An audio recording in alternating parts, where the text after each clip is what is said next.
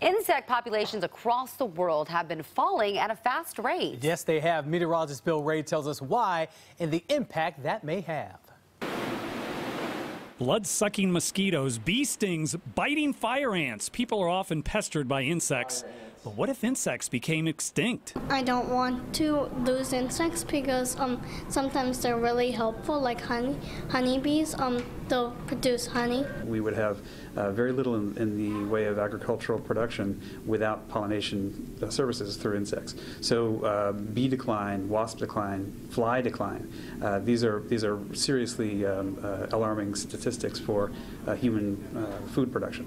Entomologist Jason Krein is familiar with the recent study on the worldwide decline in insect populations, and he has a theory on the main reasons why. So the use of more land and more chemicals in the food production, large-scale agricultural productions.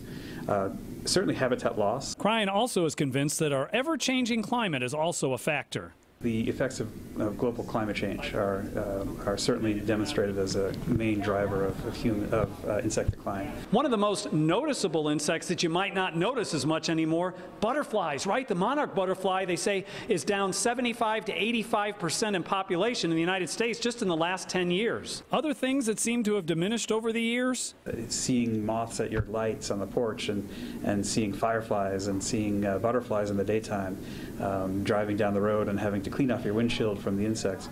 Sarah Goldstein is too young to notice these changes, but insects have inspired her. I just want to become a scientist.